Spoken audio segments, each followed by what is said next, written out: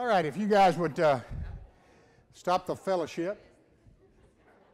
Time got behind me, got past me this morning. I was enjoying walking around and seeing everyone. Didn't realize it was 10 o'clock in the morning, but it is, and it's time to start. So I want to welcome all of you to the great First Baptist Church. It is great because God is our God, and God is always great. And today we're going to worship Him and honor Him, and I thank you that you're a part of it. I also want to thank those that are listening, those that will be listening to our service on the internet. A lot of folks have been listening recently, and I hope that when you're not able to be here physically, that you'll be listening in that venue. Remember, on Wednesday night at 7,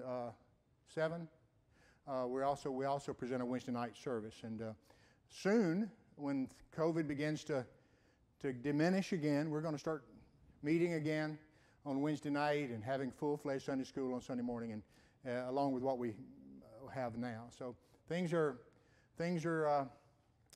moving. Some things are moving very slowly. I hope by the end of the month we'll have a final resolution to our insurance matters, and you'll be able to you'll be aware of some of the basic work that's going to be done in the repair of our facilities. So be aware of a lot of things going on.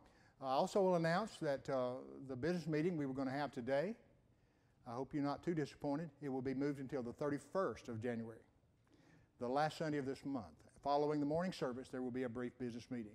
It will not be today. So let's begin this morning's service with prayer. We need to pray. Let's pray for our nation. It is in dire strait. Our nation is changing. Our lives are going to change in some ways. And I'm not sure the American way of life that you and I have taken for granted and enjoyed through the years will continue to be as it has been. Let's pray that God will intervene directly into our nation and will work through all leaders, all of our government, and that His will be done above all things. Let's pray for the church. Pray for God's will to be done in the life of this church as we approach days of great change. Let's pray for our city and pray that revival will come and that God will do just marvelous and wonderful things to His glory. So let's bow together. Father, we love you and we praise you for the day that you've given. Lord, we are so blessed to be Americans in the United States, to live in a country where we have been free and are free to choose our vocations and to live our lives. Thank you for the prosperity of our land and for the fact that we have food to eat, clothes to wear, places to sleep. Lord, thank you for every little and every large blessing that are ours. We pray for our nation today. I pray that our elected leaders will be submissive to your will. I pray that your will be paramount and be accomplished ever how, but that you will be the God of our nation. And Lord, that our nation will be run on Judeo-Christian truth and on no other religion's tenets or in the name of unknown gods. We pray, Father, that our nation and Christians within it will return to you in such faith and devotion that we will, for the sake of our land, for the sake of our children and grandchildren, for your glory and honor, that we will stand firm in the faith that you have given to us to live by. Bless our church, Father, as we worship today. May we sing to your glory. May your word be preached clearly and plainly. I pray for the hearers. Father, the word can be preached, but the people must hear. And I pray that you'll open our ears and our hearts and help us to hear what you would have us to know today. Forgive us our sins. Forgive us our failures. Help us to learn today to become better than we are, to become better and to do more than we've ever done. Father, help us today. I pray to do our very best as we honor your name and worship you. We ask you, Father, all these things in Jesus' name. Amen. Good morning. Stand if you will so we can worship the Lord. First song is Lord, we need you. Lord, we need you so much in this country. And it's a beautiful Sunday and we're so blessed to be here this morning.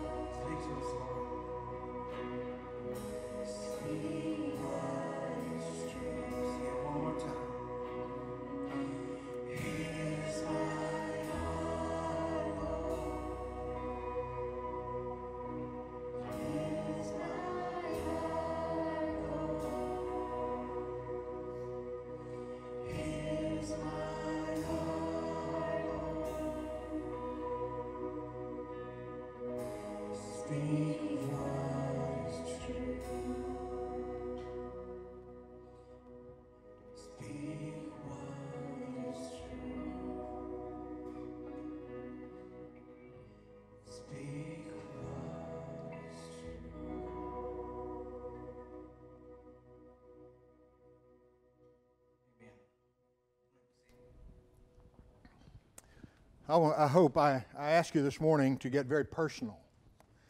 When I say that, I want you to get very personal with yourself, but yourself and your relationship with God. And I'm going to share a very important message, one that is not easily presented, but it is a powerful word from God in Romans chapter 5, Romans chapter 7, and Romans chapter 8. Romans chapter 6 is part of it too, but we're going to look at several verses. Now it's going to be very important that I hope you have your Bibles, that you open your Bibles to Romans 5, and then as we go through in the brief sermon message today, you will be able to look at the verses. You need very much to look into the book and see them. Romans chapter 5 begins, that's Romans 8. In Romans 5, therefore being justified by faith, we have peace with God through our Lord Jesus Christ. Are you at peace with God? Paul says, being justified by faith, we are at peace with God through our Lord Jesus Christ.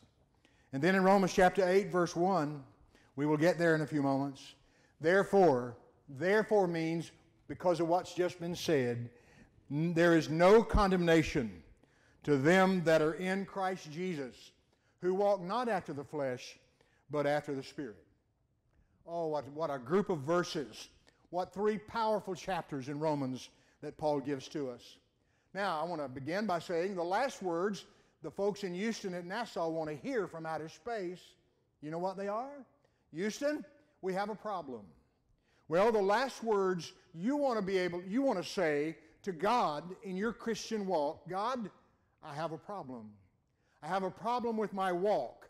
I have a problem in my church. Our church, Father, has a problem. If that be the case, those are not the words we really want to hear. The fact is, in the Christian life, troubles come, and we have to address them personally. There are times when a hurricane will damage the building. There are times when we've learned a pandemic will come and do great havoc to the church's schedule and routine.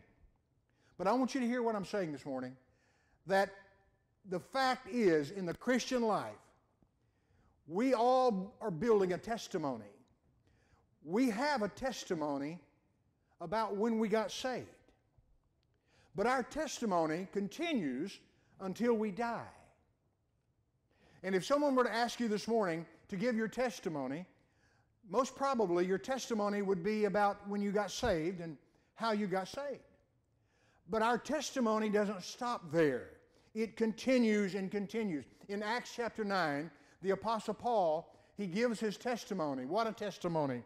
One of the most dramatic conversions, probably the most dramatic conversion any Christian will ever have. He got saved on the Damascus Road, and on more than one occasion, he gives his testimony. He talks about his conversion. Now I want to ask you, when were you saved? Young people, old folk? Where were you at when you got saved? What changes in your life has taken place since you got saved? Has there been any changes? What has happened in your life since the day of your conversion? If, like me, you were saved at age 11 and now you're where I am now, what's happened between age 11 and age now? Hopefully there are a lot of things that have happened. Hopefully there is a growth in testimony. Changes come when we come to Christ. And in the process of those ongoing changes, sometimes we radio back to God, God, I'm having a problem. God, there's something going awry. But the Bible says that if any man is in Christ, he is a new creature. All things are passed away, and behold, all things have become new. God brings change into our life. I have to confess to you, when I was 11, not a whole lot of change took place. I was only 11. If you were saved at age 6 or 7, you didn't have a dramatic change in your life. But the Bible changes in our life everything when we're saved. We go from being dead to being alive. What great change that is. We go from living in the world dead to living in the Spirit of God on the way to heaven. God changes our life. Don't you love the old hymn? What a wonderful change in my life has been wrought since Jesus came into my heart.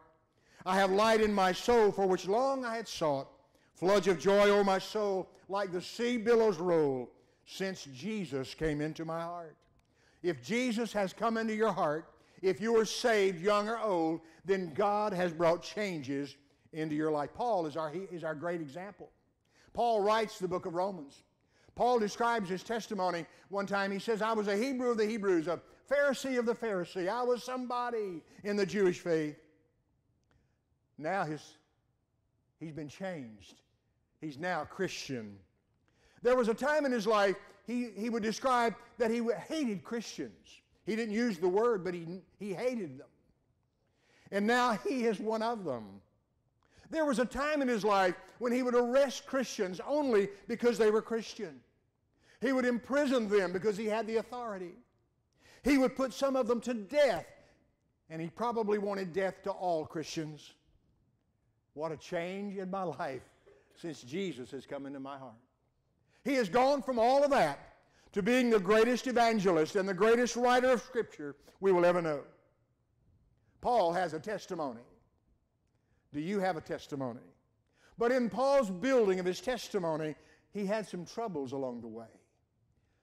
I don't know if I've ever shared those troubles the way I'm going to today. If you are genuine in your faith, you will say, since the day of your conversion, you've had challenges and troubles along the way. You haven't always pleased God. You sometimes have failed Him and yourself and others. That's what we're going to talk about today. Paul's ongoing testimony is really an incredible testimony.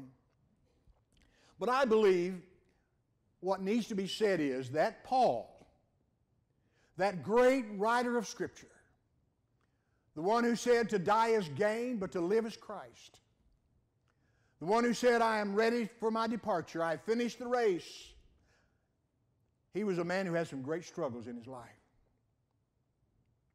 I have a feeling that when Paul, who once had been Saul, would lay his head to go to sleep at night, maybe every night the first thing he saw was a man named Stephen being stoned to death. Now I dare you to say, because you got saved, you don't remember what you did wrong in the past.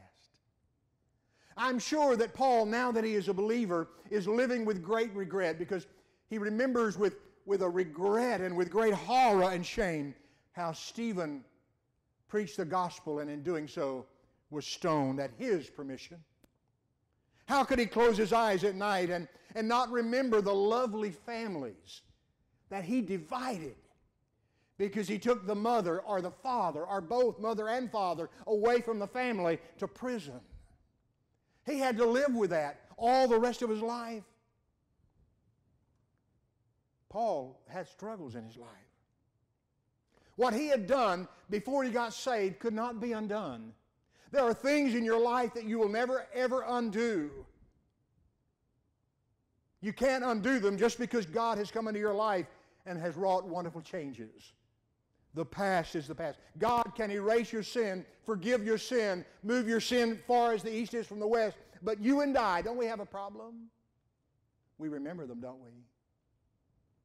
And they come back to haunt us, and we ask years after conversion, God, forgive me, after we prayed for forgiveness so many times. And He has forgiven us, but we have the memory.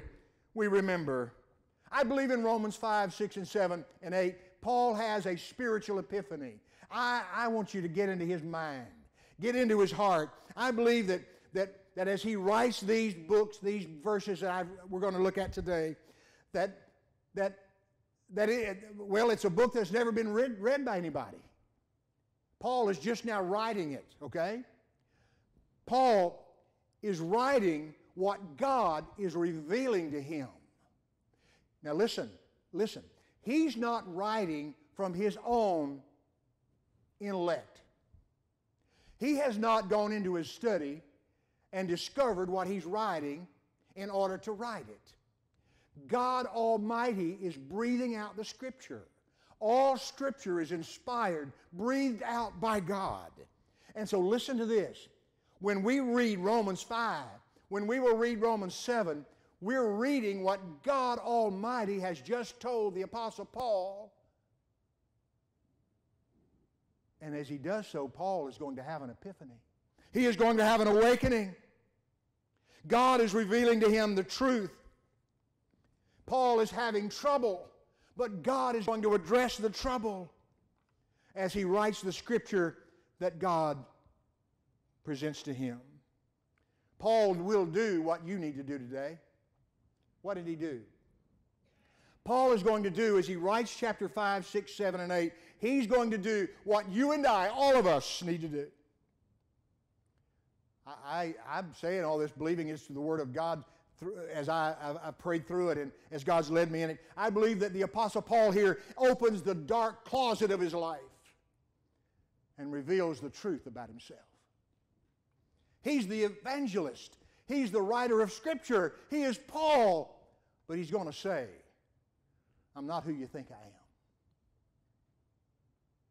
He's going to admit that what he ought to do, he's not doing, and what he should not do, he so often does. Is there any verse of Scripture you and I relate to better? Paul opens the closet. And this spiritual leader says, I'm just not as good as you think I am. And as he opens the door and gives his ongoing testimony, we get an understanding. Listen to this. We get an understanding of the glory of the gospel of the Lord Jesus Christ. When you and I open the closet and we are honest and open and humble before God, that's when we understand what God's done for us. Do you hear what I'm saying? Is it making sense? When we are open and honest before God and we say, God, I'm having trouble, that's when God makes known His amazing grace and His glorious love. Paul is going to begin, I believe, at this point in his life, to praise God more, to love God greater, to work for God with greater sacrifice and dedication, because as he continues his understanding and is open and honest before God, he is just going to have an incredible experience before Him. Well, God has changed you, hasn't He? But do you deal with sin?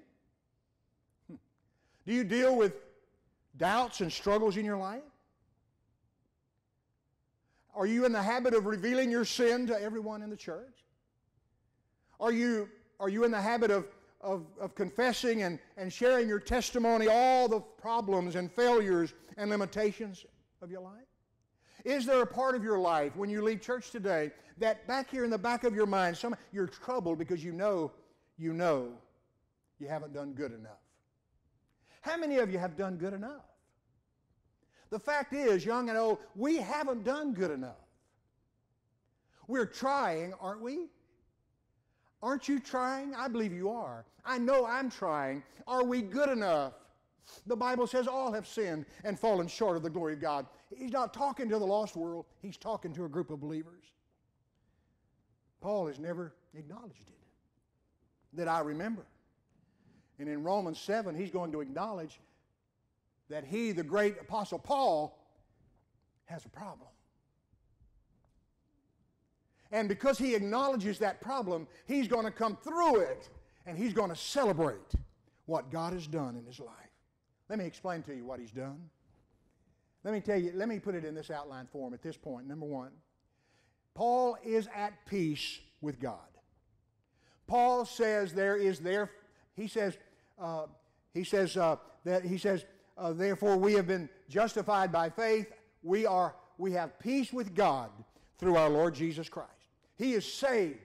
He is a child of God. He is at peace with God. He knows it. He says to the Thessalonians later, he says, may the peace of God, which passes all understanding, may it keep your hearts and minds through Christ Jesus our Lord. Paul spoke about the peace that God gave him. Are you at peace with God? Paul was at peace with God. He says in Romans 5 that we are justified in order to have that peace with God. And now I believe that when he realizes he's at peace with God now, at this time in his life, he can close his eyes at night and he can sleep. I believe he can close his eyes and not see Stephen anymore. I believe he realizes he's been truly forgiven. He's been truly cleansed. He's no longer the sinner Saul. He's the Apostle Paul. He doesn't remember those families that he hurt so badly because he's at peace with God. You have to work through your life and trust Him, and by faith, God brings peace. Paul was at war with God. You know that. Before he was saved, he had declared war on the Christian faith. In Romans 5, Paul says, we were ungodly. Paul was ungodly. He says, we were the enemies of God. Paul was the enemy. He says, we were all guilty before God. Paul was guilty. He says, we were all sinners again. He says, there were none of us, in Romans, he says, none of us who sought after God. Now I want to tell you something now that may be, in my mind, for me, myself, one of the most profound truths, one of the greatest truths. Paul, with all these troubles of his life that he's going through, he comes to the awareness that no one has sought after God. And I think it came to him then. You know what came to him? It was God who sought him. Saul was down the Damascus road doing the work of a Hebrew and a Pharisee. He was going to kill another Stephen. He was going to split another family. He was going to abolish Christianity, another step along the way. His last thought that he would ever become a Christian. He wasn't seeking God. But suddenly, do you know what happened? Suddenly a light shone from heaven. He was blinded and he heard the voice of our Lord. God sought him. Now listen, you got it, folks, please don't ever forget this. The only reason you're here today, the only reason you can call yourself a Christian is because God sought you. God called you. Don't ever take it for granted. Don't ever think that you've done God a favor by choosing Him. You don't choose God. God has chosen you. And listen, do you know what that means? For Paul, you know what I think it meant for Paul here? As he's writing in this context of his troubles as a Christian, he's remembering, hey, I didn't choose him. He chose me. And if He chose me, I'm okay. He didn't choose me because I was good enough. He didn't choose me because I was going to straighten everything out. He sought me. Why would He seek me if He's not going to keep me? That's shouting words. I've lived a long time. I've pastored for 50 years. I have never been satisfied with my walk. I have never been good enough. But God sought me. And I don't have to be. Too much pressure. Do you hear me, young people? God sought you because He loves you. And Paul comes to that great understanding. He is at peace with God in Romans 5. But then there's a second aspect to his testimony. This is his ongoing testimony. Listen, you've got to hear it. Paul was at war with himself, even when he was at peace with God. I think most of us have been there. Most of us have somewhere along the way been at war with ourselves. Man, I don't want to. I better not do it. I better not do it. I better not. You know? And you lose the battle. There are times we are at war with ourselves. Paul didn't ever say those words, but it's obvious here. In Romans 7, now Romans 5, we're at peace. Romans 7, he describes the war he had been in. He admits his problems. And now, what if we were to take a few moments and stand up and describe our own sin, our own failure, our own struggles? I don't know what Paul's were, But Paul wasn't a perfect man. In spite of who he is, he was a man. Maybe he was a lazy man. Maybe he had some lazy tendencies. Maybe he had a lazy streak. Maybe Paul had a temper. I've always said a man with no temper can't get a whole lot done. But a man that can't control a temper can't get anything done. Maybe Paul had a temper he sometimes couldn't control. Maybe Paul judged people. You know, have any of us ever done that? Maybe he criticized people too much. Maybe he jumped to conclusions. Maybe Paul had some hate in his heart. Maybe he was dealing with hate. And he was troubled by his former Jewish allies because of the way they were doing as he had once done. Maybe, I don't know, maybe Paul would stump his toe in a rock.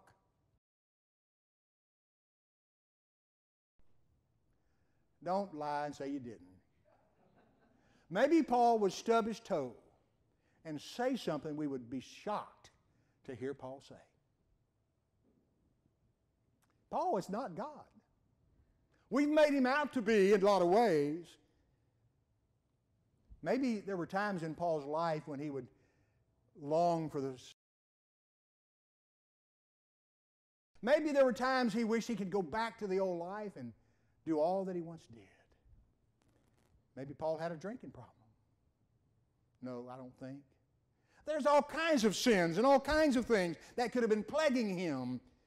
What's your problem? The point of the message is that we all have problems.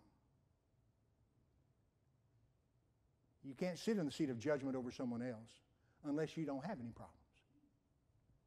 You can't judge someone for their sin unless you don't have any sin. But Paul summarizes his problem for us as God manifests to him the reality of his life. When he opens the door, he says in Romans 7:14, look at it. Romans 7 verse 14, he says, the law of God is spiritual. And my translation says, but I'm not. You know, our biggest problem at First Baptist Church today is we're not spiritual enough. We're mighty physical here. We're very carnal here. We do things man's way, for man's sake. We don't do that much God's way for the glory of God. Paul says the law of God is spiritual, but I'm not. That's a problem. Look at verse 15, Romans 7. Look at it. He said, for that which I do, I allow not. For what I would, that do I not. Paul says, I know I ought not do it, but that's what I do. He says, I know I ought to do this, but I don't do it. Have you ever? Have you ever not done what you knew you were supposed to do? Have you ever done something you knew you really weren't supposed to do? Paul, who has peace with God, is realizing because of his openness and honesty that he's not where he ought to be. And you aren't either, nor am I. Can you relate to him? Look at verse 18. Romans 7. He says, for I know. Now, again, this is all coming to Paul right now. He's never said this before. He says, I know that in me, in my flesh, dwells no good thing. For to will is present with me, but how to perform that which is good, I find not. Is that not our testimony? Paul says, in me, there's nothing good. I live in this body of flesh. God has given me eternal life, but I'm still in this body. And in this body, he says there's nothing good. But he says there is a desire in me. There is a desire in me. Is there one in you? There is a will to do the right. But I have a hard time finding out how. That is the testimony of so many. If only I could figure out how to do what I know I must do. He goes on, look at verse 19. For the good that I would do, he says it again very plainly, I don't do it. The evil which I would not do, that do I. Can you imagine? Paul just said he does evil things. Don't put Paul on a pedestal. Paul's a hero of our faith, but he's a man. He says, the evil which I would not do, that I do. Now, I'm not giving anybody an excuse to do evil. I'm making known in the Scripture how Paul addressed the problem and built his testimony to the glory of God. But he couldn't do it until he acknowledged that he did evil things and that he didn't do the good things. You and I have to open the dark closet of our lives, and we have to be honest before God. Have you ever been honest with Him? We have to be humble before God. You can't confess your problems and your sins without humility. And the problem with us is that we're so prideful that we don't want to admit we're ever wrong. A portion of the message originally had been to do with narcissism, and narcissism is one of the underlying problems in our land today. It is growing. A true narcissist will never say he's wrong, will never say I'm sorry. For a true narcissist, it's always about them. Every sociopath starts out as a narcissist and does not see wrong in what they're doing. You wonder how people can be so bad. That's why. But we're not narcissists, I pray. And yet even we who are not narcissists have a hard time saying, I'm sorry. We have a hard time saying, I was wrong. But Paul says it. He says it of himself. The good I would do, I don't. The evil that I would not do, come to a time in his Christian walk. Oh my time is out. When he's at the brink, I believe he could be at the brink of giving up. Now, y'all bear with me because we don't have anything else to do today. Paul is about to give up here. Do you hear what I'm saying?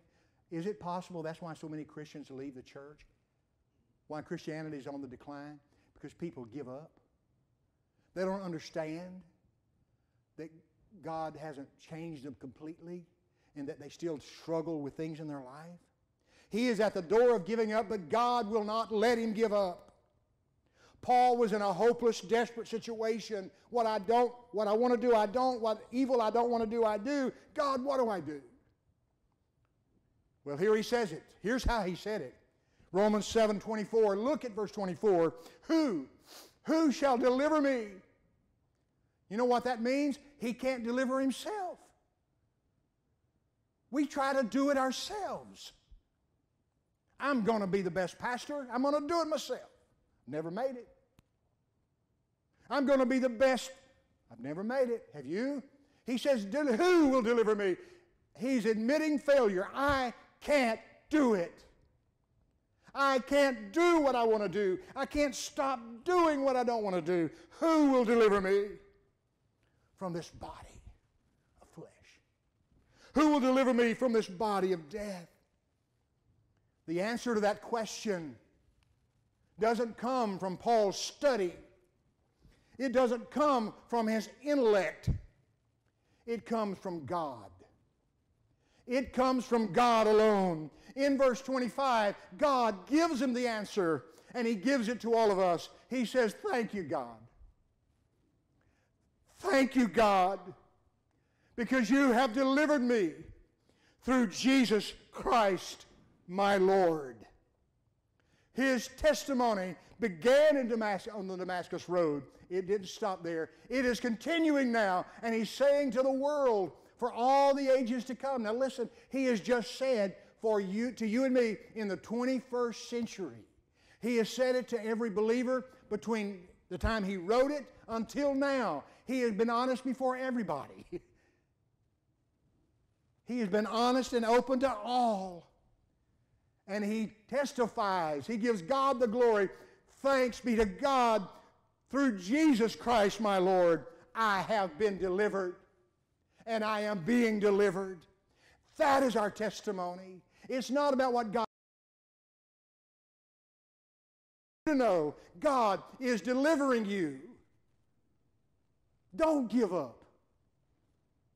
Overcome that sin, because God will help you to do it. God will deliver you. Don't give up on the problem. Thank God who delivers you through Jesus Christ our Lord. That is our testimony. It is what God is doing in your life today. And First Baptist Church to Quincy, we need to see God doing this today. It's not about what He's done. It's about what He's doing in my life, in your life, and in the life of this church. I'm going to close. I'm going to close with the third thing. It's very brief, but it's the most important possibly. Romans 8, hadn't got there yet. Starting in verse 5, he's writing all the way through and comes to Romans chapter 8. Now, in chapter 7, the whole chapter has to do with the problems that we've just talked about. And he's answered the question, who will deliver him from this body of sin and death? And he thanks God through Jesus Christ. Jesus is our deliverer. Then he says, by the way, most theologians don't believe chapter 8 and chapter 7 ought to be divided. Chapter 7 and chapter 8 are together. He says, therefore, God says to him, therefore, oh, do you read it? Look at it. Therefore, there is now no condemnation to them which are in Christ Jesus, who walk not after the flesh, but after the Spirit. I have a strong feeling that Paul needed to know that he was not condemned. I have needed to know in my life that I am not condemned. And I bet you are too, in a place in your lives, or have been, where you want to know that you're not condemned by the grace and the mercy of God. Paul says, therefore, I'm being justified by faith, I'm at peace. But God, I got all these troubles. I don't do what I ought to do. I do what I ought not do. Who's going to deliver me from all this mess? Who's going to save me in this lifetime of struggles? Oh, it's God through Jesus Christ our Lord who will deliver us. Therefore, we're not condemned. Therefore, we're alive. We're not condemned. We're not innocent. But our sentence has been paid for, and we're no longer condemned. I could go another hour talking about condemnation here. See, we were already condemned, according to John 3:17. But when Jesus saved us, we're no longer condemned. How do you feel this morning? Do you feel better because you're not condemned? Do you still wonder if you're condemned or not condemned? What is your testimony this morning? I rebuke Satan in Jesus' name from your life and the life of this great church, so that you and I can overcome our struggles, overcome our weaknesses, overcome our flesh, and do what we ought to do, and stop doing what we ought not do. And in the process, giving Him all the glory. Because you see, our salvation is from Him. And guess what else? Our salvation continues to be from Him, even when things aren't right in our life. I may be the only person, I don't know, who benefited from this message today. But I want to tell you, God bless my heart, because I haven't been what I ought to be. Have you? But in my struggles, I have been delivered. I have been delivered. I have been delivered. Chuck, you've been delivered. Delivered.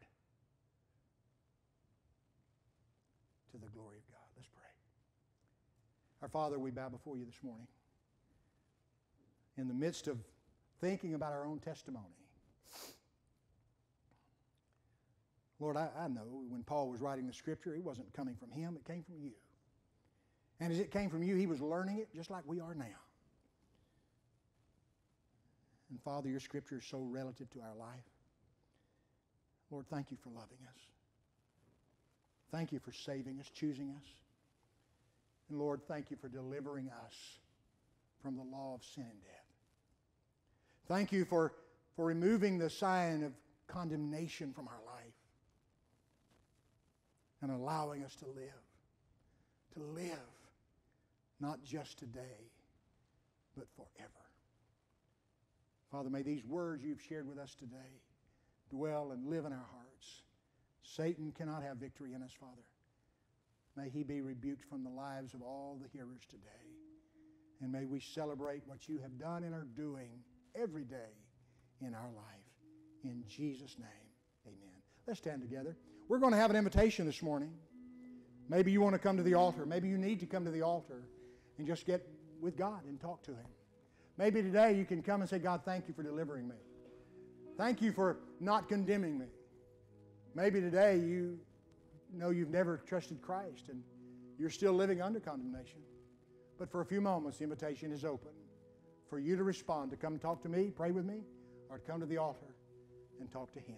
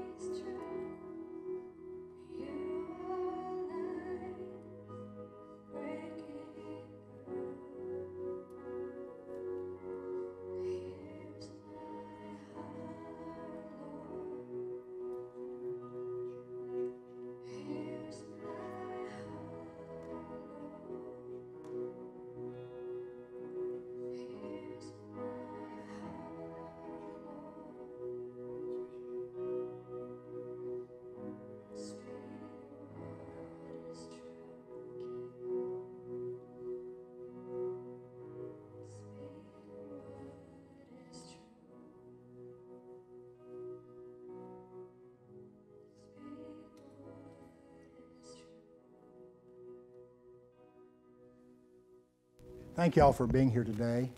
I love Sunday mornings. I love the 10 o'clock service. I hope you do too. I hope you enjoy coming to fellowship together and singing and hearing a sermon even. And I hope the sermon made an impact in your life today. Aren't you glad that Paul came out of the closet? Aren't you glad that he said what he said because it helps us to understand ourselves better? And I say come out of the closet, that's just a term, you know. But you know what I think we ought to do when we go home today? Maybe we ought to open our spiritual closet up and just say, God, I know I've not done what I ought to do. And I know, God, there are things in my life I'm doing that I ought not do. And just praise Him for delivering us, okay? Any word from anybody before we go? I want to... Okay, the personnel and is it the committee on committees or whoever wants to come? Yeah, we're open here. So that meeting will take place. I was going to say, Toby, I want y'all to know that Toby Leger, he's going to be here for the next hour, maybe two, getting the service that we've just done prepared so that people won't have a problem hearing it at 12. Some of you at home, Peggy, I know you've had trouble hearing it sometimes because of the way the internet goes. But when he gets through it at this, another hour or so, it'll be ready to go. After that, he and I are going to tape Wednesday night service. We usually do it on Tuesday or Wednesday, but we're going to do it today. And he's going to take between now and Wednesday to make sure that taping is good. He takes my badness and makes it a lot better. He's amazing at what he does. But he will he will work on it for several hours. There's been all-nighters he's done to get ready for what he's doing in our church. The new church, the new day, here's what I'm saying, demands that we have church outside the building. It will be that way forever.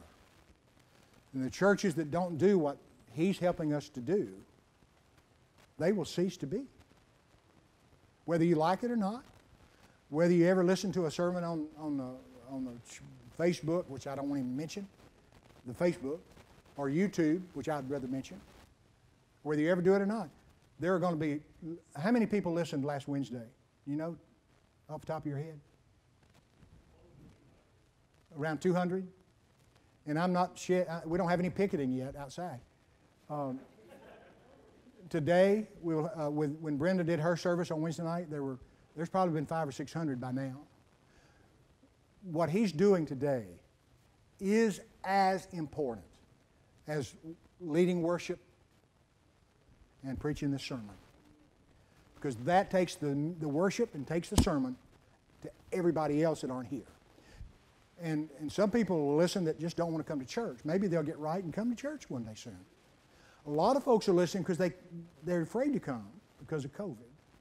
And so I want y'all to know this guy is giving of himself and serving the Lord, and I love him for who he is and appreciate God for what he does. So y'all let him know too. Anybody else got a word before we go? 31st, we have our business meeting. We'll elect two search committees, and there's another matter that we'll be discussing as well. All right? I want to go home. It's only 11 o'clock. You want to do it again? No? Bye. Don't forget to leave your money. Leave your money.